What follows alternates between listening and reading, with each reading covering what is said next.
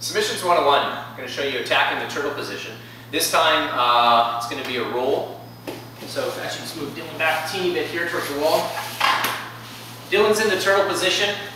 I'm here and I'm on top of my partner. What I'm going to do is I'm going to try to get my hooks in here. But I can't because he's a little bit too tight. But what I can do is I can get a stable base and I can take my arms and grab onto his arms. So if you just postures up for a second, you'll see I'm grabbing onto his wrists here.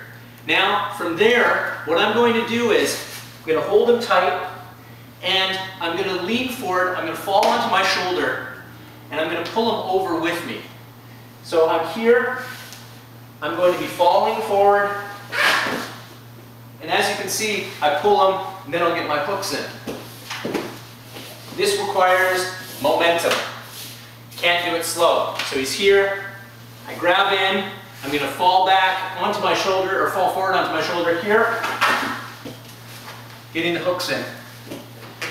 Now, for a little bit more advanced stuff, if I'm trying to get him, I'll get a hook in, 1 and 2. I've got my hooks in, but he's still turtling. I'm like, well, I'm going to loop in. Now, I've really got him. I'm going to fall. I'm going to extend my legs.